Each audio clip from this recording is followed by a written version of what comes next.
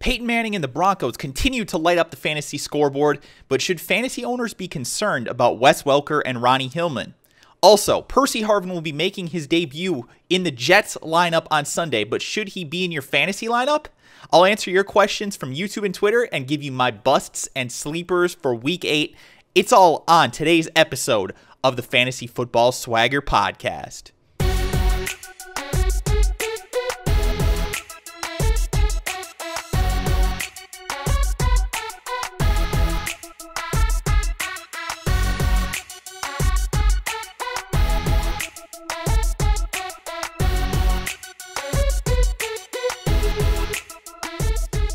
What is up, everybody? Welcome to the Fantasy Football Swagger Podcast. I am your host, Nick, also known as Kliquid, and I am riding solo again on today's episode. Gonna try and do my best here. I normally like to have somebody to bounce ideas off of and converse with, but I'm not above speaking to myself, so we'll try and do that today, guys.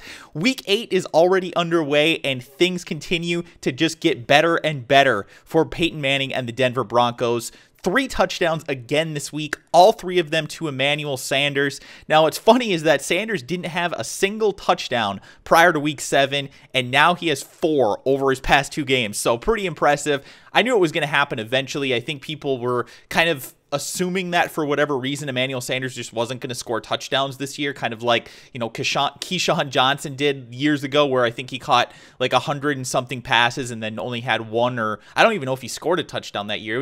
It was a low number, though, given the number of receptions that he had.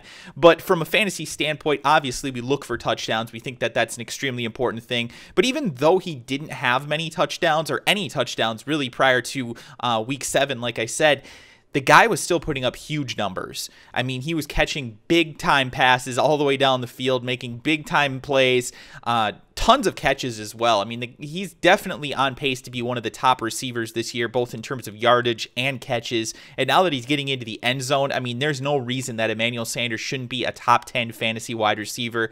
I thought that he would be a sleeper going into the year, and it has turned out to absolutely be correct, especially with Wes Welker being out early in the year. He was able to get some of that repetition in there with Peyton Manning, and that really made things very, very good for him, because he was able to get down the field, make big plays, but also kind of contribute as your Wes Welker-like possession receiver short. So that's a really great combination for a fantasy wide receiver, and that's why I'm absolutely in love with this dude as a fantasy specimen. I mean, the guy is going to put up huge numbers all year unless he gets hurt. So if somebody out there in your league, for whatever reason, doesn't believe in this guy, they think that he is at his peak or whatever. I mean, he probably is. He's probably not going to have another 3 touchdown game this year. But what I'm saying is, if somebody is trying to sell on him and trying to sell quote unquote high on him, I would be a buyer on Emmanuel Sanders right now. Obviously, I'm not going to give up like a very, very top wide receiver. Like, I'm not trading Jordy Nelson for him, Antonio Brown. Probably not trading one of the top running backs. But if you can put together a package deal to potentially get somebody like Emmanuel Sanders, you know, if your suitor needs a running back and you have to give up a mid-tier running back and a solid wide receiver, you know, a Kelvin Benjamin and, you know, like an Alfred Morris or something like that to get Emmanuel Sanders, I would 100% do that deal. This guy is going to be a rock solid starter. I think he's a wide receiver 1 going forward for fantasy. He already has been a wide receiver 1 for the most part, but at the very least, he is going to be a solid wide receiver 2. So we very much like that for fantasy purposes. But the thing is, Wes Welker has not been producing. Wes Welker, since he's come back, really hasn't done a whole lot. I mean, he's definitely the guy that I'm concerned most about in this lineup. Only 6 total catches for 63 yards over his past 3 games combined. He didn't score a touchdown in Week 7, or he did, score a touchdown in Week 7, but I'm still concerned. The biggest worry that I have about this guy is that he's just not even getting targeted. I mean, we expected him to at least be the 3rd option in this offense behind Demaryius Thomas and Julius Thomas, but not 4th. I didn't think that he would actually be behind Emmanuel Sanders in targets, and honestly, he's not even getting targeted hardly that much more than the other receivers on this team. You know, like your Jacob Tammies when he's out there even. I mean, Welker is just not getting the targets that he needs to be a consistent fantasy wide receiver. Welker is definitely the kind of guy who needs to have a lot of reps in order to get fantasy production. He's not going to beat defenses deep very often. It happens maybe once, maybe twice a year that he gets a 30, 40-yard reception where he actually beats them deep and doesn't just, catch a 6-yard pass and break it. So in order for him to get those fantasy points that we need for our teams, he needs to be out there. He needs to be getting targeted 10 times a game. And that's not happening. It's not happening anywhere near that.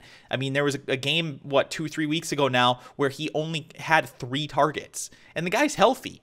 I mean, we were kind of worried that when he came back that he would have lost a little bit of the, the chemistry that he had with Peyton Manning. But that hasn't really been the case, I don't think. I think it's more just there's so many other guys in the offense, and the other guys are producing better than Wes Welker, to be completely honest. I still think Welker could potentially turn things around, and he's probably going to have a good game here and there, but predicting when those games are going to be is going to be extremely tough to do unless he starts getting targeted more often. And in order for that to happen, guys like Julius Thomas and Demaryius Thomas are probably going to have to start to get targeted less. Now, one thing that we need to look at here a little bit, Julius Thomas, through the first 6 weeks of the season, was by far and away the #1 fantasy tight end. The guy is still on pace at this point, after not having a touchdown in his past 2 games, to shatter the single season touchdown record, not just for a wide or tight end, but for any position, wide receiver included. So I think that there's a really good shot that Julius Thomas ends as the tight end 1 still, especially with Jimmy Graham still being banged up. I don't have any real concerns about him, but the thing is that defenses are focusing on him right now, which is allowing guys like Emmanuel Sanders to catch passes. Guys like Emmanuel Sanders need the defenses to be focused on other players, and that's what they're doing. Julius Thomas, Demaryius Thomas are getting focused on very, very heavily, and Emmanuel Sanders is beating the crap out of defenses because of that. I don't really see that changing a whole lot. I do think Julius Thomas is going to have better games, obviously. He only has 4 catches in his past 2 games, no touchdowns, under 30 yards in both games, so he's been very, very disappointing. Just in the past 2 games, though, you can't really complain when you consider the fact that this guy has been an absolute monster. I think that he is pretty much an ideal buy low right now because of the back-to-back bad games. There might be an owner out there who's thinking that, they're pressing the red button, they're canceling on Julius Thomas. They want to get rid of him because they think that he's not going to be that big of a part of the offense going forward. Guys, I'm telling you, this guy is going to put up huge numbers this year, just like Emmanuel Sanders is, just like Demaryius Thomas is. This offense is very clearly the #1 offense in the league. I said that going into the year. Nothing has changed. They are going to score the most points. They're going to have the most yards, and they're going to be the most fantasy relevant team. That's the thing that we love about these guys, is that they don't score a whole lot of touchdowns with random players. They score mostly with their studs. Now that I say that, however, I do think that I need to point out Juwan Thompson scored both of the running back touchdowns this past week. Now, I don't really think that there's a whole lot we can pull from that. I don't think that they dislike Ronnie Hillman at the goal line or anything like that, but it is definitely worth considering that Juwan Thompson did touch the ball twice at about the 1-yard line on a fullback dive, basically, because Ronnie Hillman, I think, was out on the field on both of those touchdowns, if I remember correctly. But from a fantasy standpoint, Juwan Thompson isn't going to be anything of significant value unless Ronnie Hillman does go down. And then even if Ronnie Hillman goes down, Monty Ball is probably going to be back. So it would need to be both of those guys being injured for him to really have much relevance in the fantasy game. But I still think Ronnie Hillman is easily the guy that you want to own here. He has 2 100-yard rushing games over his past 3 games, 10 catches in his 3 starts. And I mean, he's just playing out of his mind. This is a guy that's been a very disappointing player since the Broncos drafted him, and he finally got his opportunity to really start once Monty Ball went down. And from that point on, the guy has been a top 10 fantasy running back over the past 3 weeks. I mean, he's putting up big time numbers, running back 1 numbers for sure. So I think that Hillman, he has a lot of value at the moment, especially with Monty Ball being out. The real question is that when Monty Ball comes back, are we going to see a downtick in touches for Ronnie Hillman? And I think that the answer to that question is going to be yes. Now, is it going to be substantial enough that we start to reduce our value significantly on Ronnie Hillman? I'm not sure. I still think that he's going to get probably 60 to 70% of the snaps at the running back position, which in the Denver offense is really what we're looking for. The question, though, becomes, is he going to lose goal line carries to Monty Ball and even, Juwan Thompson or guys like that, just random players who can potentially go in there and score?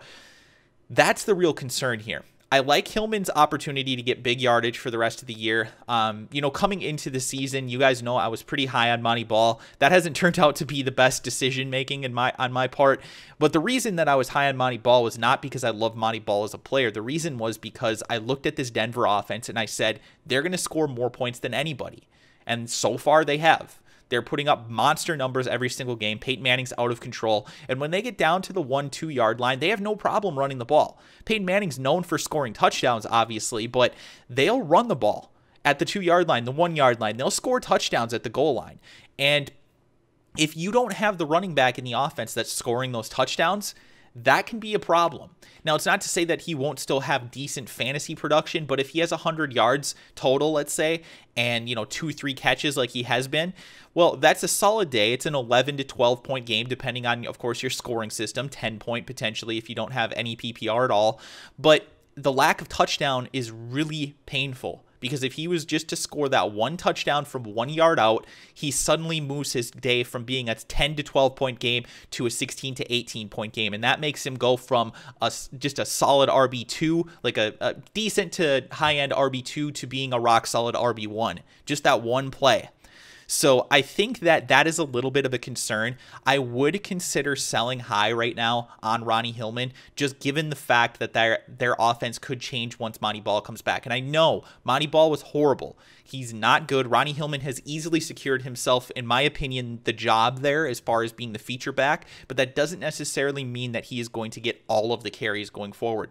Most NFL teams do not bench players because of injury. So that's something to consider. Monty Ball was not benched because he wasn't playing well. He wasn't playing well. Don't get me wrong. He really wasn't. And I'm sure the coaching staff understands that. I'm sure that they can see it on film. But the fact is that you just don't do that in the NFL. It's just an unwritten rule. You do not bench players because of injury. So, it's not very common that happens.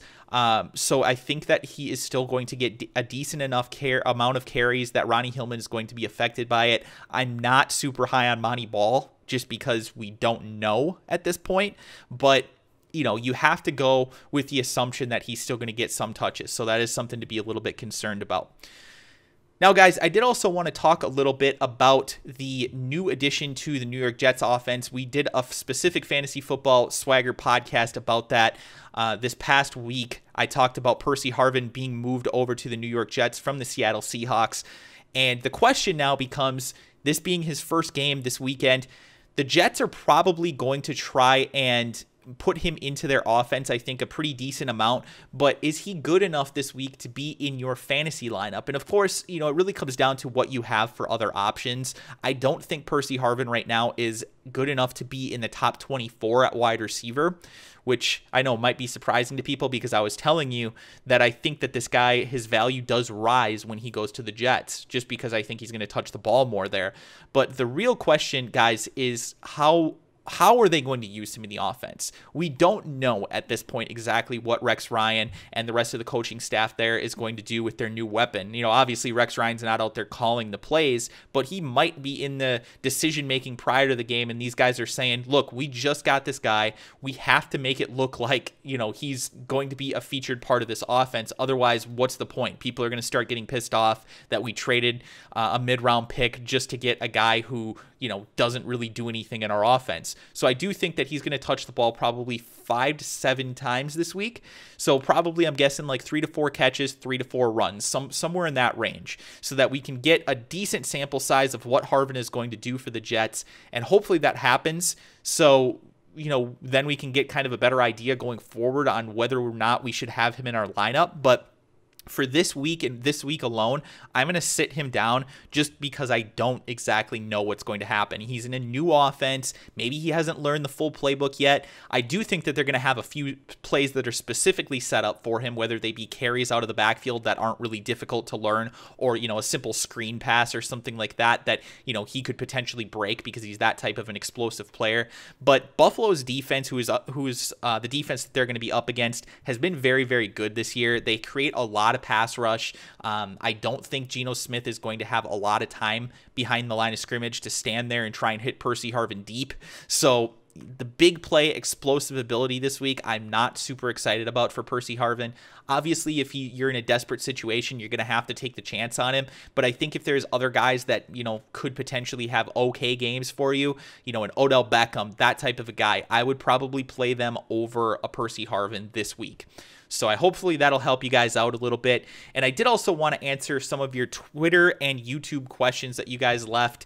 If you do have any questions for me, make sure that you drop them in the YouTube comments section below, or of course you can tweet them to me at Kliquid TV at any time. If I favorite your question, and there's a good chance that it's going to be answered in the podcast. So make sure that you listen to the podcast so that you can get the answer. But the first question is going to come from my buddy Ben Anderson NFL on Twitter, and he has a question regarding a league that actually gives points to return yardage. So they give for every 25 yards that you get, I'm assuming either punt or a kick returning. Punt returning is pretty difficult to get big yardage, but every 25 yards you actually do get a point.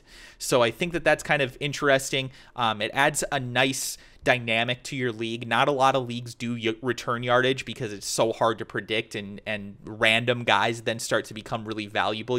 I remember for a while in a kick return yardage league that I was in, Leon Washington started to be a monster player, and then you've had guys obviously like the Devin Hesters in the past, and Josh Cribbs and guys like that who average big return yardage. They start to become significant fantasy values. So it's something you could consider doing for your league next year. But to answer this guy's question, he needs me to pick 3 in this league that also includes return yardage. So we've got Antonio Brown, Roddy White, Doug Baldwin, Andre Holmes, and Jarvis Landry.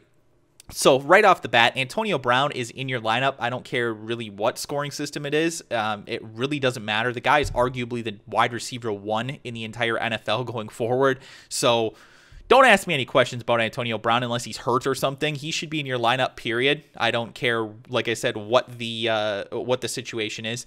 The second guy that I'm going to recommend is actually Doug Baldwin. And Doug Baldwin had a monster game this past week. I like his chances this week to have another good game. He is the wide receiver 1 now in Seattle, so we definitely like to see that. And normally I would actually probably say Jarvis Landry would be my third guy over a guy like Roddy White, because you do get those kick return points.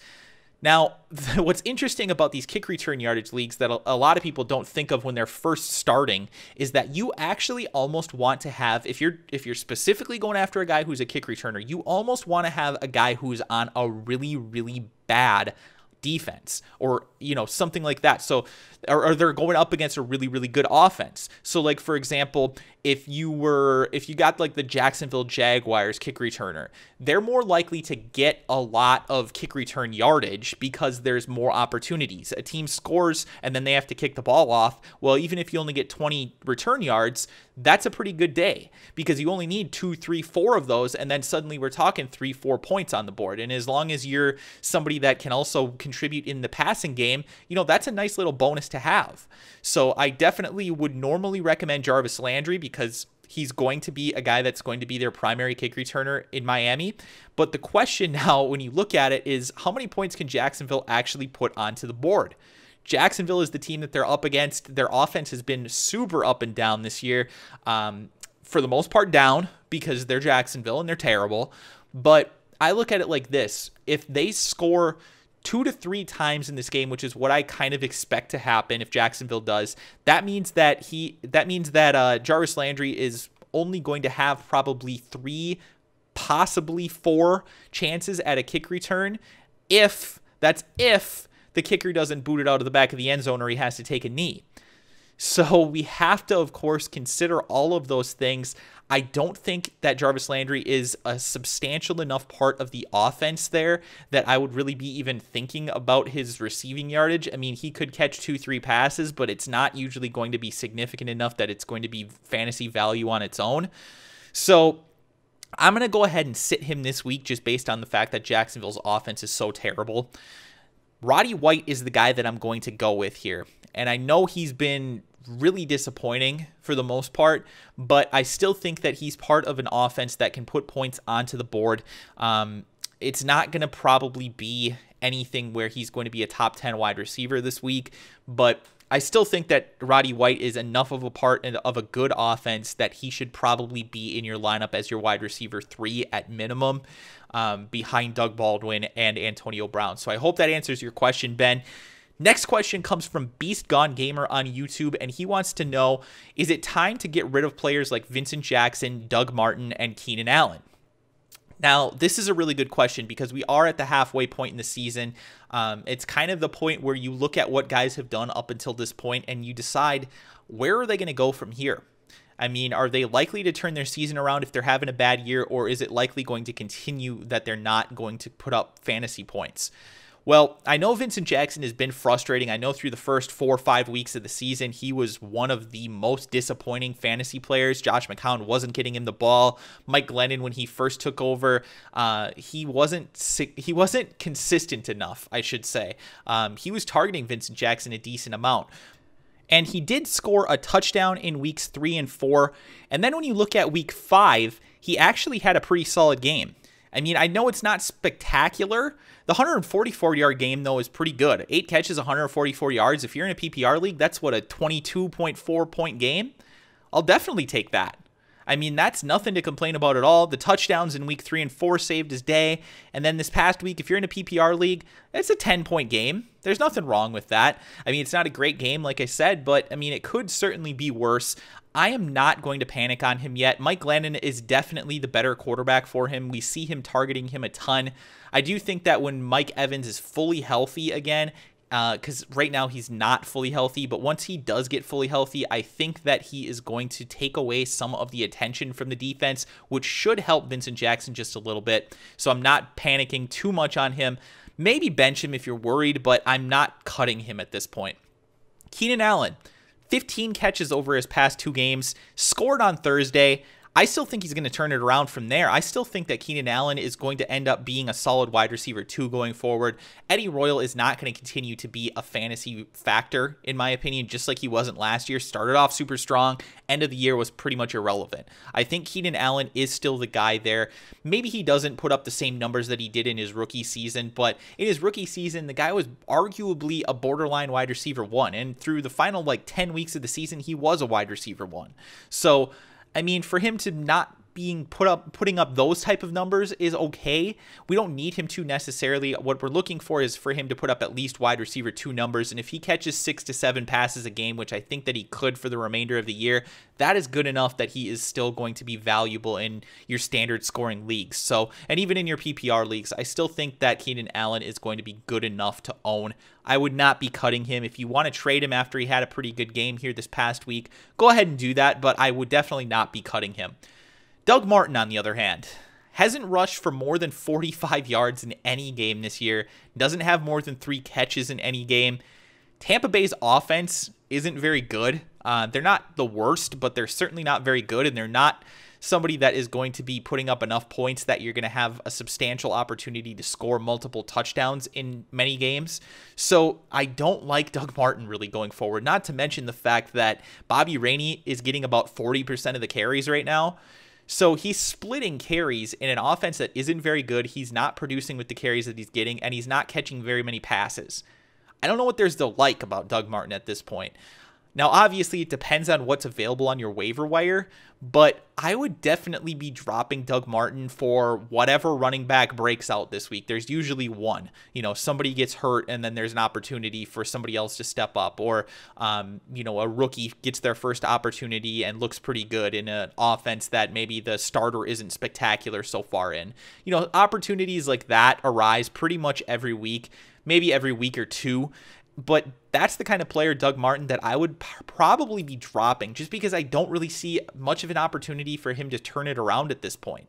I don't know what the deal is. The skills you would think would still be there. He looked really good in his rookie year. And honestly, there were some times where he actually looked pretty good as far as like certain runs that he made last year. I mean, he had a bad year overall, including the, you know, with the injury and everything. But even before that, his numbers weren't great. But like I said, there were some specific runs that I saw where he was breaking his way through lanes and really great footwork. So I hate the fact that I'm saying this, but I'm fine with cutting Doug Martin at this point. I don't think that there's going to be much of an opportunity for a situation where you look back on it and go, man, I really wish I would have kept Doug Martin because he's putting up such big numbers now, or somebody starts him against you and he gets a 20-point game. I just don't think that's going to happen for you. So I don't think you're going to have much buyer's remorse, or seller's remorse, I should say, I guess, in this case, on Doug Martin. So hopefully that answers that question for you, buddy. Third question comes from Mr. James the Gamer on YouTube, and he has a question about the quarterback position this Sunday. Does he start Tom Brady versus the Chicago Bears or Carson Palmer versus the Philadelphia Eagles? Now, both of these are great matchups, two pretty solid quarterbacks. Tom Brady, I know, is somebody that we've hated on for the most part on this podcast because he hasn't put up numbers. I mean, Tom Brady is probably my favorite quarterback in the history of the league. In fact, I can't really think that there's even a competition for that. He's easily my favorite quarterback of all time. I wear a Tom Brady 12 hat sometimes in my videos, as you guys have seen. I'm a huge fan of his, but from a fantasy standpoint, he has had a very disappointing year. He was disappointing last year. The offense just isn't putting up the numbers that they normally do, but they have been doing pretty well lately. I'm going to go with Tom Brady here in an ever so slight margin. I wouldn't be surprised if Carson Palmer does outscore him, but I still think that Philadelphia having an opportunity to have an extra week, they had a bye. I still think that they're going to step in with a good game plan here against the Arizona Cardinals, and that might be a little bit of a problem for Palmer because he has been prone to throwing multiple interceptions in games, and if he's doing that, that hurts his fantasy production pretty substantially. Tom Brady, on the other hand, is very, very good at not throwing interceptions. Now, I know he does from time to time, but he tends to be more careful with the football than Carson Palmer. So I think that their upside is about the same, and the downside is a lot higher for Brady. So I don't think you have as much of a risk with him. So that's why I'm going to go with Tom Brady this week.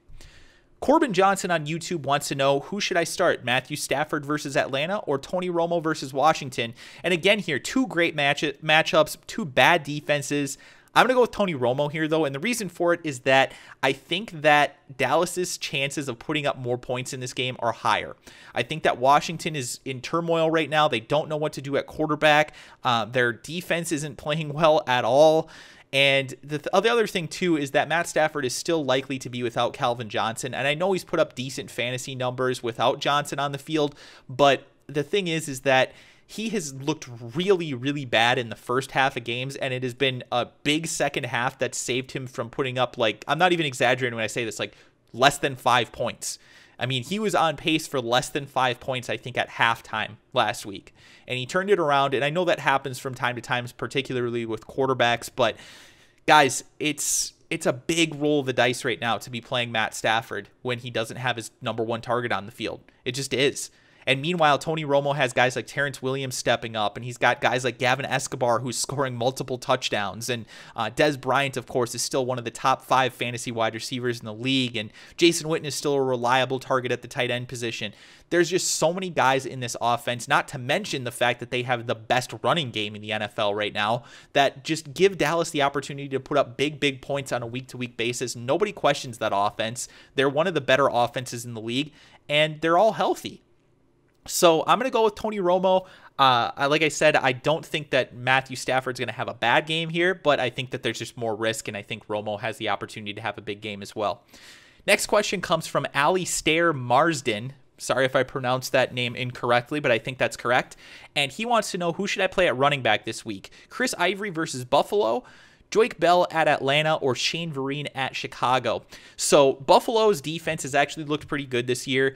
I don't really think Chris Ivory is a spectacular player, so I'm going to bench him. I don't think that he's in this conversation. It comes down to Joique Bell or Shane Vereen. Now, Shane Vereen looked great this past week.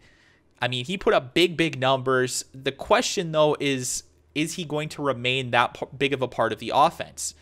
I don't know. I really don't know. I can't tell you. And the reason that I can't tell you is because the Patriots don't seem to really give us any indication of what they're going to do on a week-to-week basis. One game, he'll have a big game. Week 1, Shane Vereen scored a touchdown. I think he caught a few passes. He was running the ball effectively. And then weeks 2 through 5, he did nothing from a fantasy standpoint.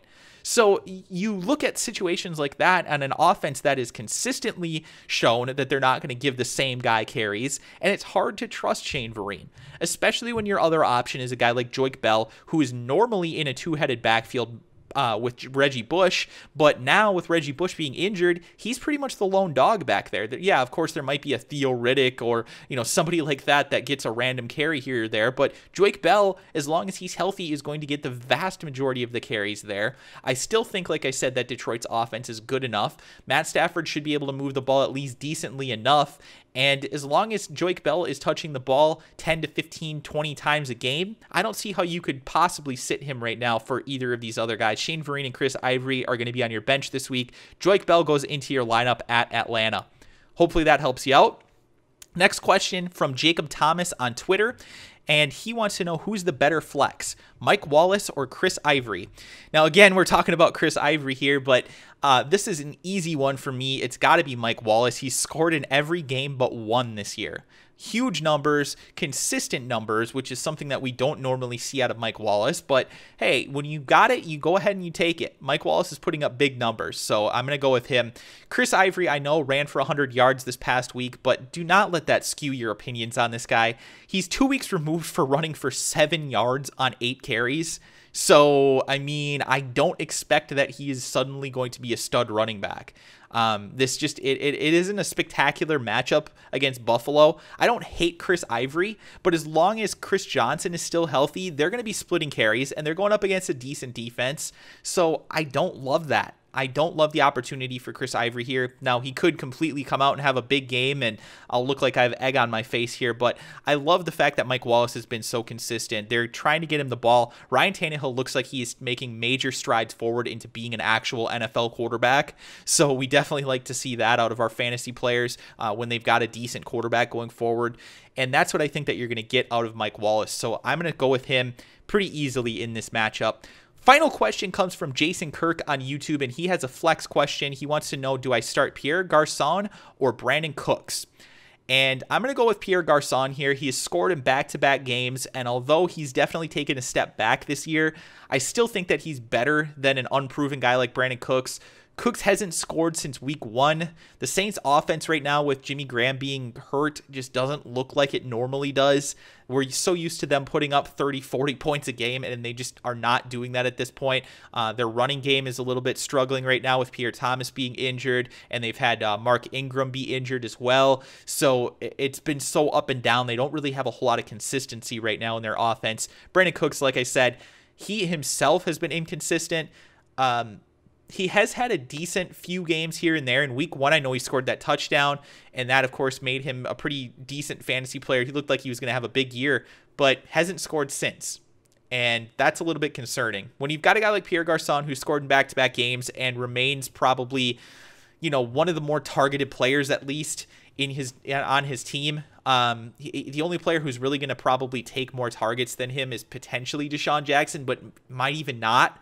So I'm going to go with Pierre Garçon this week just based off of the fact that he's probably going to get targeted 8 to 10, 12 times potentially, depending on how the game plan goes. So I like the opportunity for him, and I don't really see that being as consistent or as likely for Brandon Cooks. So guys, I hope that answers all your questions. Again, make sure if you have any that you tweet them at me at Kliquid TV or leave them in the comment section below. If you ask questions about this weekend's games, unfortunately, I'm not going to be able to answer them on a podcast, but what I can probably do is leave a comment on your comment if you allow it based on your settings. Make sure, guys, if you're asking a question that you have the thing turned on your YouTube settings that people can respond to your comments, because otherwise I'm not going to respond to it because it's too much of a pain in the ass for me. So anyways, guys, I hope that helps all of you guys. Good luck this weekend. Bust of the week and sleeper of the week is the final thing that I like to do each and every week here on the Fantasy Football Swagger podcast. And what we do is talk about players who would normally be in your lineup, but I think maybe shouldn't be in your lineup, and those guys are your bust of the week. And then on the other side, your sleeper of the week is a guy who is not normally in your lineup, but I think probably should be in your lineup. So I've got one of each of those this week, guys. Bust of the week is going to be Deshaun Jackson at Dallas. Now, I just got done mentioning that I think Pierre Garçon is going to have a decent game this week, and I still am going to stand by that. I know that they're playing against the Cowboys, but I still think Pierre Garçon is going to get targeted enough that he's going to have a solid game. Deshaun Jackson, on the other hand, I can't believe that it's gotten to the point where I'm actually telling people not to play wide receivers against the Cowboys, but that's kind of where we are. The Cowboys have played decent on defense this year. Now, I think that's getting a little bit overhyped. I think people are acting like they're like a top 5 defense or something, but they've played pretty well for the most part. They're not getting just cooked like they were last year. I mean, it seemed like every single week last year I was crying practically watching my Cowboys because they were allowing 400 yards passing and multiple touchdowns every single game. But you know, now we look at it and they're playing pretty solid. So I don't really like Deshaun Jackson's opportunities here because not only is it a tough matchup for him, just given the fact that the Cowboys are playing better, but he actually has a pretty poor track record against this team. The Cowboys have only allowed Deshaun Jackson to catch 6 passes for 49 yards in his past 2 games against them, and he hasn't gone over 100 yards or scored a touchdown against Dallas since 2010. Now, I know he was a member of the Eagles in those games, but frankly, those offenses are better. We've got Colt McCoy at quarterback likely this week. So, I mean, I don't know. I don't love it. I don't love Deshaun Jackson's opportunity here. I still think that he is going to be a decent player going forward, but particularly for this matchup, the Cowboys just seem to know how to defend this guy. They get right in his face, they jam him at the line, and they don't let him beat him deep. And if you do that against Deshaun Jackson, he usually doesn't have much as far as big games go. So I'm going to go ahead and bench Deshaun Jackson this week. And a guy that I would actually play above him this week, and I normally wouldn't, but this week, I'm a pretty big fan of Doug Baldwin against the Carolina Panthers. Baldwin is now the wide receiver 1 in Seattle with Percy Harvin gone.